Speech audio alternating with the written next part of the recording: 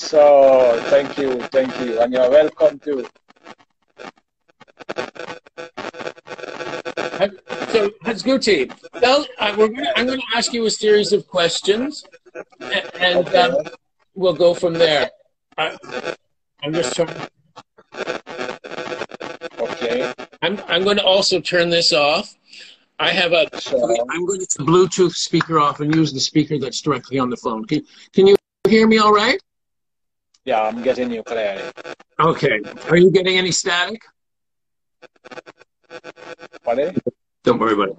So, Haz Guti, tell my viewers, where are you and what are you doing now? Where are you living?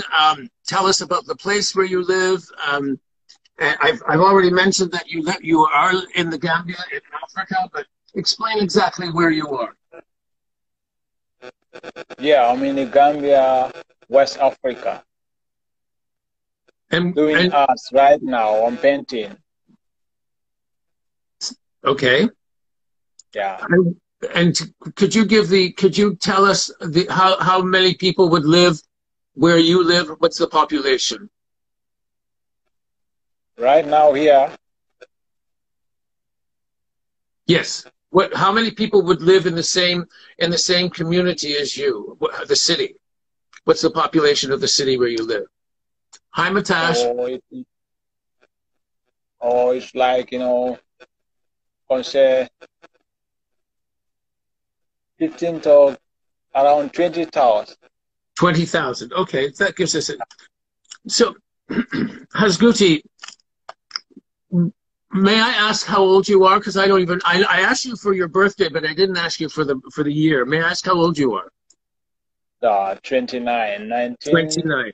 And I know that you were. I know that you were in Aries, and we're going to talk about that later.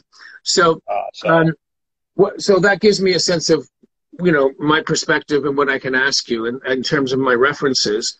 So, how old were you when you realized that painting was something that was going to be a part of your life? Like, when did you first pick up a paintbrush? Yeah, it's like, considered, during my school days. Yes. Yeah, I realized that because I see that this thing, it's a natural gift to me. Yes, and you're very spiritual about it as well. I've been reading your posts on Instagram, and you always have such encouraging words in your posts for people to strive to be the best that they can be. And you say that so beautifully, both in your own words and also in the words of others that you are quoting. And so, what is the message that you would give to young artists who are, let's say, even somebody who's just finishing high school, who's not that much younger than you, but who's very much younger than me. And but what advice would you give to a young person who, if they said, Haz Guti, I'm thinking I might want to be like an artist like you, like to follow my dream? What would you say? What would you say to that young person? Yeah, it's like, in anything you are doing, life is like in anything you are doing, to believe your process, whatever you're doing, whether it is art or not, but you believe in what you are doing and be strong in it. Like, Go ahead, continue. I'm sorry, I didn't mean to interrupt you. Believe in it. And so in all of that, believing in what you were doing, what would you say in your 30 years has been the most difficult time or moment in your life? Yeah, the difficult moment in my life is just like, it's like, I was born, I don't found my father. My father left me before I was born. Okay. And my mother left me, in 2000. And my elder brother left me in 2007. So it's like I was there with my sisters, the older brothers. By the time I was going to school, Yes. yes, and sometimes I'd be just going to school like that, you know, without even having a fare to take transport. But sometimes people bring their artwork, these grade 9 school students bring their artwork to me practical, start doing those things, and they pay me. So I used to take those, what they pay me, that's what I take. I used to travel to go to school. Right. Yeah. So those ones. So what I think you said it earlier, you alluded to it. What would you say is behind you pushing you to always get up in the morning and say, Haz Guti, you are going to be the best person you can possibly be today? What keeps that in your mind? What do you do? Is it your artwork that allows you to free up your mind to think that way? Yeah, it's my artwork, because during my younger days, I remember, since I was with my mother, I used to do this. I used to take this cartoon to make cars with my own hand. Hmm. Yeah, and some elders will bring their kids to tell me that, you know, we want you to do this for my kids, so you can take and play with it. Yeah. So when I think about that, I used to say to myself, yes, this one, I have to be in it. Because I realized it since my younger days, I do practice things like that. And still now, when my mind goes to those ones, my younger days. And what would you say is your happiest moment that you remember in the first 30 years of your life? 29, 30 years. What's the moment in you that you realized something about yourself that was remarkable? Well, that's, you know, I can say it's 2010. I started to paint one portrait. It was long time, 2010. The time I finished, I was not expecting the portrait, how it looks like, but I see the people, the way they take it as it is. That's, wow. I said, oh, I was so still, I still remember those days, you know. I said to myself, wow. It was one of my boy. He's a barber. He's a barber. Yes. So, so he asked me to paint her shop. So I take her portrait. I said, let me go and try this. Take it home, I paint it. Everyone said that, oh, this is wonderful. This is great. It looks fine. It looks exactly the person you paint. I said, wow. I said, wow, okay. That's it. I was not expecting it's like that. But I see people around there, they all appreciate it. Like, it's wonderful. Do you find yourself painting people as a way of saying thank you to them?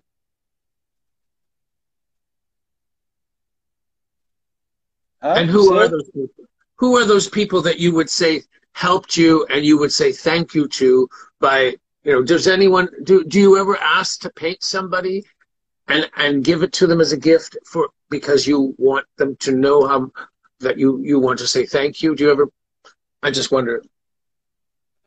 Yeah, was last year I paint, you know, around 5 artists, singers. They are singers in the Gambia here. Okay. Yeah, I surprised them as a gift, you know. Oh, lovely. Yeah, but still, even right now, I get their paintings, you know. Some receive it, some didn't receive it still. They are with me here in my room. Yeah. Maybe you can. Well, I know, Haz Guti, if you painted a portrait of me, I would want to make sure I got it in a hurry. And that's exactly what I'm painting right now. I'm sorry? I said, that's the portrait I'm painting right now. No, really? Oh my goodness. Are you? Whoa. I let me see. Uh, oh wow. Oh wow. Oh wow, wow, wow, wow, wow. I recognize that hat. Oh, you recognize that Oh, hat? oh, you are such a sweet man. Thank you. Oh, Oh my you're goodness. welcome. Wow. Oh, I'm blushing. Like my cheeks are the same color as my hat. Oh, that's so sweet. Wow, wow, thank you. Wow. We were meant to have this conversation. Oh, you know what? Yeah, This is, I'm so moved. How do you sure. say thank you in your first language? What is the native language of Gambia? What? What is the native language of Gambia? Gambia. Gambia. To say What what?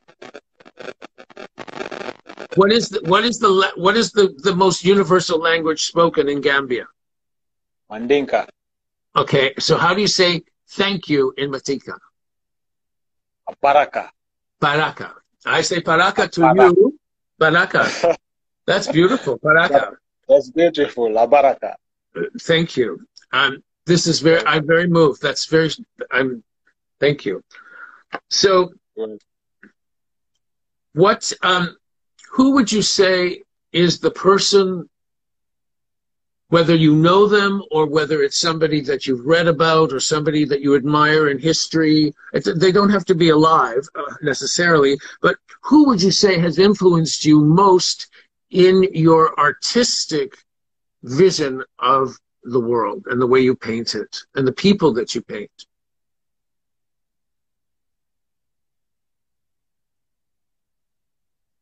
I was staying with one area I was staying. I have a brother there called Ibrahim. Yes.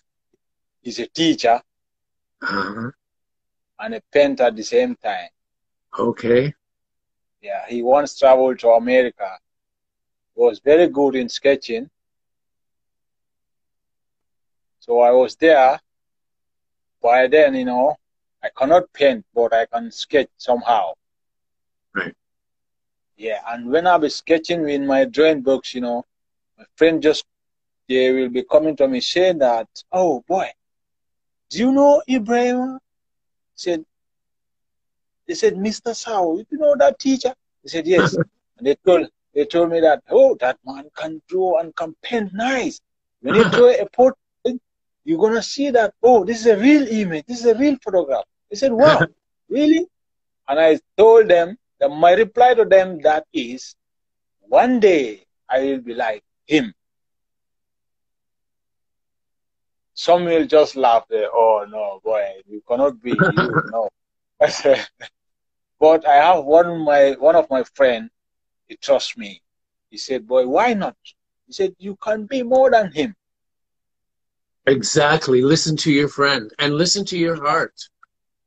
So It's all about the brain knowing what the heart feels. And exactly. you can paint and you know how you feel when you paint. Exactly. And that's, and I think you said it, I think I read you said it once, that you would paint no matter what, or you encourage people to just do their art form no matter what, and not to worry about, just only worry about having the materials you need to do your art form, and whatever that is. And so here's my next question for you, Haz Guti. What were some of the obstacles or some of the people that you felt did not support you in your becoming an artist, as it were, as a younger person? Was there anyone that sort of stood in your way, or something that stood in your way? Yeah, in Africa here, especially in Gambia, to have those, I remember, by the time, there are people, instead of encouraging, they will like saying to me that, oh, you are doing this, but it's useless. Why not you stop this and go and do another job? Yeah. To them, yeah. They even direct me to say that, oh, why not you go, if you join services, police officers, or you be a soldier? I do say to them, oh, no. So to them that, no, you see my hands, I'm not strong. I can't be a soldier. I have fingers. I can only deal with brushes. That's what I told them. Yeah. So, but today, they realize that what the boy was saying before, now he's doing it. I even got call from them.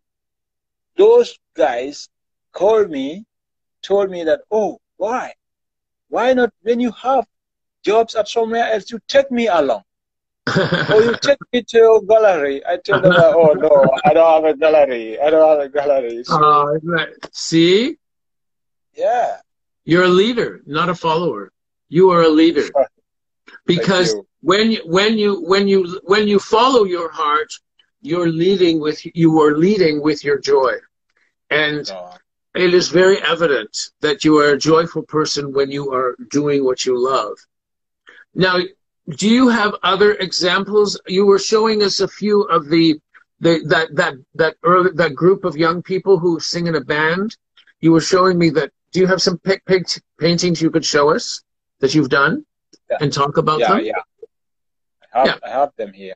Yeah, could you show us? The one with the yellow. Let's talk about that one. The one with yellow? Yes, please. I think that's my favorite, I said. But now that I see that you're doing a painting of me, I think that will be my favorite.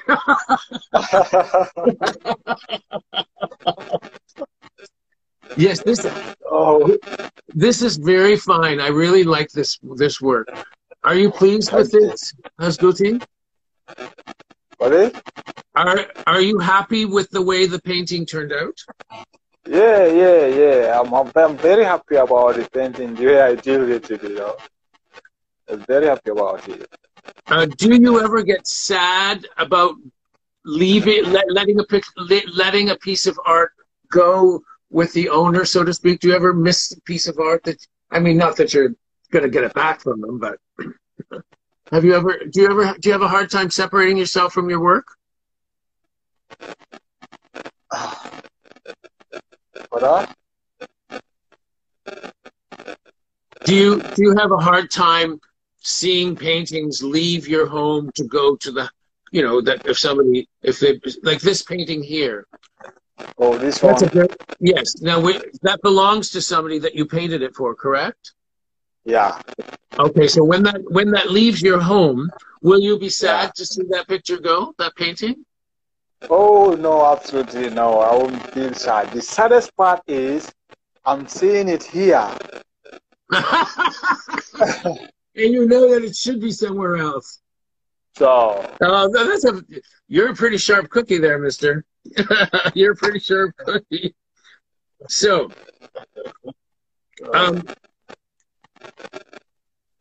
Haz Guti, have you ever heard the expression, success is the best kind of revenge, in the sense that all the people that were negative in some ways towards you while you were trying to pursue, as a younger person, your art form, do you think now that your success means even that much more to you because of the obstacles or the people that you had to overcome?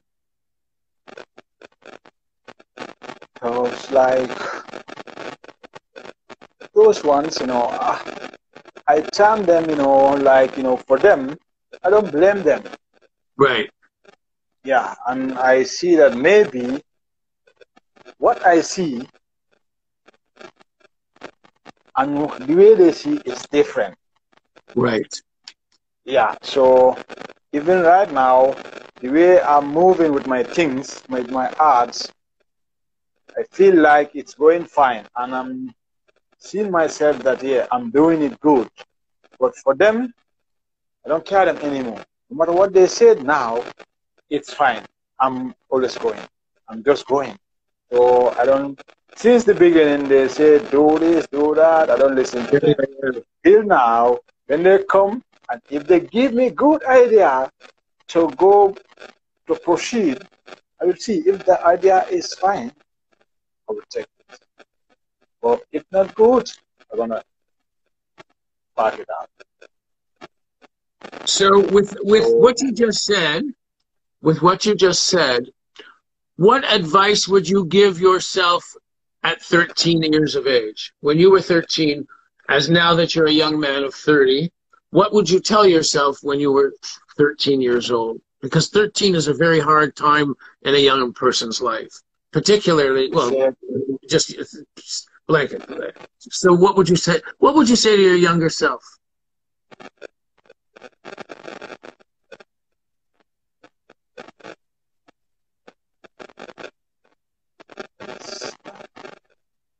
Believe in yourself. Believe in your process. And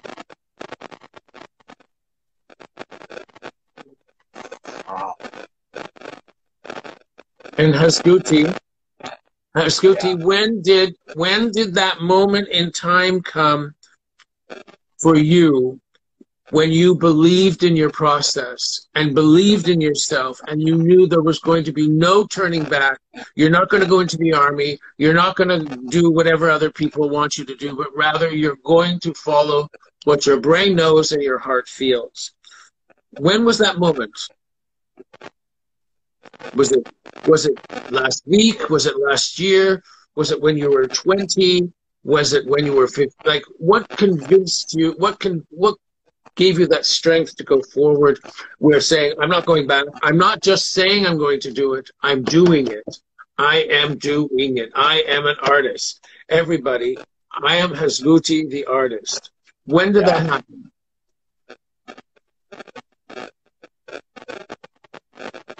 That is the moment when you realize that, your younger days are over. Yes. And maybe old paintings can open you a new door. Right. You realize that. Yeah. Yes. That time. And it's around, let's say, in 2014. 2014. Right. That time I realized that there is a football ground, like a center to play football, and the manager calls me to tell me that we need you to draw some images here. Right. Yeah. Around goofy places, around market area. There were a lot of people passing. So I just went there. I was saying, wow, there was not beauty in this. Let me just go and try. And I go, I hit it nice. They were happy. So I feel like, wow, for me now, in this crowded area, I do my things and people see that it's perfect. I said, no way. So I have to go, no turning back. And that's the time. In that area, people realize that, oh, this boy is doing this. They will be calling me, we need to do this for my shop. Come and do this, Haz Guti. I need you to go do this for me at my shop. So I said, wow, now it's time. Now it's art. Exactly. Yes. No more other thing. That's right. Absolutely. And how does that feel for you? What's that feel like when people come to you? When people come to me, I feel happy and I feel like, in my side, say to myself, yeah, maybe the way I think about myself, the way people are handling it, is different. I time that I'm a low guy in this, but people tell me that, I'm perfect. So when they come to me, I say, wow, what do people think about me? I do things like that. So I feel happy. I don't feel proud about it. I just feel like I always tell them that, I'm just an amateur trying it. Always that's my word. I said, I'm trying it. When I go, some will ask me, can you do this? I said, oh, I'm saying, I will try. They said, no, we don't want to have you said time. We want you to say, yes, I can do it. I said, no. Yes. Let me just go and try it. Exactly. When I go, you do it with that conviction. Yes. So how does that conviction in the present, how is that pushing you forward? What is your vision for the future for yourself? Right now, each of myself is like, I want to own a big gallery. And I want my artworks to be seen every part of the world. Right. I want to own a big gallery in Gambia here. Thereby, I can work with my boys. I have some boys, I normally work with them. Show them the ways, I advise them not to turn back, just like I did. Right. So I advise them that, yeah. So I wish, that's my dream, to have a big gallery in the Gambia here to work with them. And I wish to see my artwork every part of the world. Wonderful. That's so you are being like you're a teacher then to these younger people. Welcome, thank you. That I have been a teacher all my life in one way, shape, or form, and it's a very rewarding position to be in, isn't it? Sure.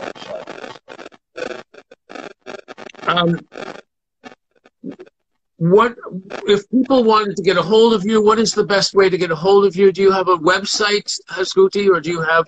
What's the best way people can get a hold of you on Instagram if they wanted to explore more about your work, or just follow you? What's the best way? Instagram. Instagram. Okay. Ladies and gentlemen, you've heard that. My guest tonight has been Haz Guti, all the way from the Gambia, Africa, a fine artist and a very, very wise young man with an old soul. And Haz Guti, this has been a wonderful opportunity to get to know you and a little bit about your art and the way your philosophy of life and the way it is expressed in the beautiful artwork that you're creating. And I am so honored and humbled at the same time that you have chosen me as a subject of one of your art pieces. I look forward to seeing it when you are ready to unveil it. In the meantime, ladies and gentlemen, again, namaste. This is J.P. Michaels signing off from the Academy of Enlightenment, where the faithfully fashionable come to learn that without faith in yourself, you don't have a chance to heaven. And without style, you don't have a chance in hell. Thanks, Haz Guti. Bye, everyone. Good night. Bye.